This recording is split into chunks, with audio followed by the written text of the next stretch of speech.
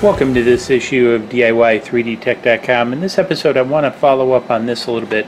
So this is going to be the cooling system for our 3040 CNC. So kind of want to share with you guys, if you picked up a 3040 or you have a small like 800 watt water-cooled Spindle system, how to go about setting up a rather cheap and easy cooling system. Now this probably won't be a permanent system, but I decided it's probably a good working alternative for the time being. So what I did is I went out into my local big box home store and picked up a 2-gallon painter's bucket, and then what I did is I cut a hole in the top, and you might remember I did a video on this plug, how to whip up a plug. This will cover up the excess hole, if you will. And then, much like with the laser cutter, what I did is I printed up kind of like a spigot end which attaches here, which the water will return through. So the water gets pumped out of this hose, the water returns in here, and because of the dribbling I can be able to hear the water pour back in. Now I've got about 2 gallons of distilled water sitting off to the side. One of the big reasons using the distilled water is so you don't get the iron deposits building up in the tubing in that. Now the way I set up the pump, it does come with a pump, and I want to share that with you guys because I was a little surprised. It was a little bit different than the laser pumps. So one of the pieces here, just make sure I get it in frame, it's got a pressure fit coupler here for a hose that's, I forget the diameter of this, but it's the same size hose that came with the actual CNC. Now I'm going to have this bucket probably a good 6 feet away from the machine on the floor running. So I had to do some extension hose. So I just went with some light PVC type hosing, flexible hosing, because this is a little bit tougher that comes with it, and actually I had some more of this for another project. So I just used a piece of that, clipped it in there, and then I 3D printed an adapter out of PLA, out of actually Rigid Ink PLA Plus, and this stuff has really worked good. I've done a couple of these connectors, and so long as they're not under huge pressure, which this won't be, they actually work pretty good. Now what happens is this sticks into the bottom of the bucket, and so we'll push it in the bottom of the bucket. Now one of the things I do, big safety note here, I want to take this back out. This is a 2-wire plug, and I want to get the other side here.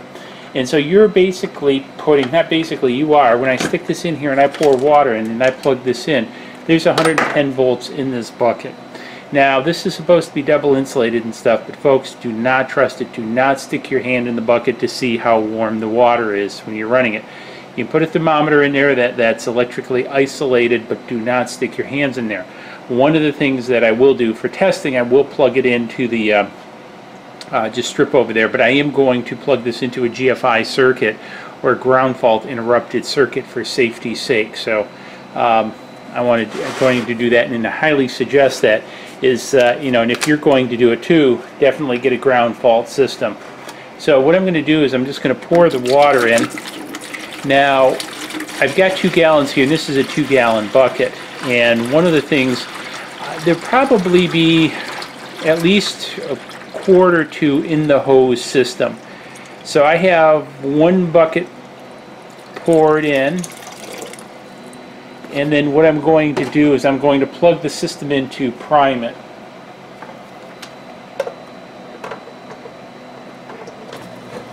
Okay, sorry for bumping you.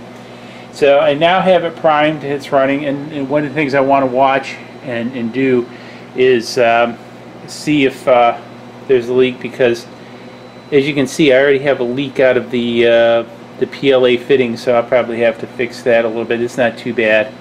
Well, actually I think it's just I don't have the zip strip on there tight enough, and it's coming back around is all, so I just need to tighten that up.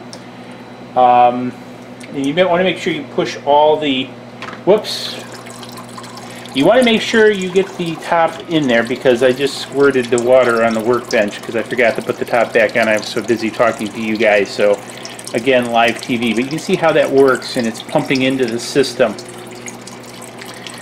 I need to get some more paper towels to clean that up, so hang on a quick second. Alright, I got some paper towels to clean that up, and I know Norbert, Robert, and Zerota Labs, you guys are probably laughing out there, but it was kind of funny, wasn't it? Anyways, again, you want to be careful with that. There's 110 volts running in there, but as you can see it, so that's after about a gallon, so it didn't draw down too much. So probably a quart in these lines. Like I say, I probably have, it's going to be about 6 feet away. I have it a little bit closer to the machine. If I pan you guys over, you can see the machine over there. And what I'm going to do is zoom you guys in on the top, and you can see the water running through the top of the spindle because the hoses are translucent. So you want to watch for leaks over there. Now I do have that all wrapped up with Teflon tape and everything on there and tightened down before I started the water. So that's all looking pretty good. I don't see any leaks over there dripping on the piece. And then if I zoom you guys back out and then pan you back over to the bucket, you know, again, what we see is we have it running here. Now, again, as I showed in the other video, this will clip on here, and this will keep, you know, heavier, larger debris out of the bucket, dust and stuff out of the bucket. So that's pretty good. And again, I can hear it running in there. So I'm going to probably go ahead and put in another half a gallon or so. But I think, again, you see how the system works. And you know, again, if you got a 3040 CNC machine and you're looking at building, you know, a water cooling system, I think this is a good way to go. Now, I wouldn't classify this as being for heavy duty cycles. I've seen a couple other folks out there with the 800 and the 1200 watt spindles build smaller systems with smaller thermal mass.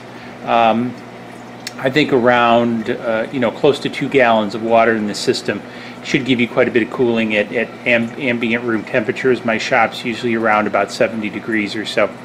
So anyways, if you get any questions about this, hit me up below. I'll keep you guys posted on how this is going, because I want to get this CNC running and start doing some videos for you guys on it. So this was a big step in getting that done. And hey, if you found this interesting, if you found it helpful, give it a thumbs up. I appreciate it. And don't forget the swag shop, subscribe button coming, and we'll see you in the next video. Cheers. Please click like below and subscribe to the channel to keep up to date on all of our projects.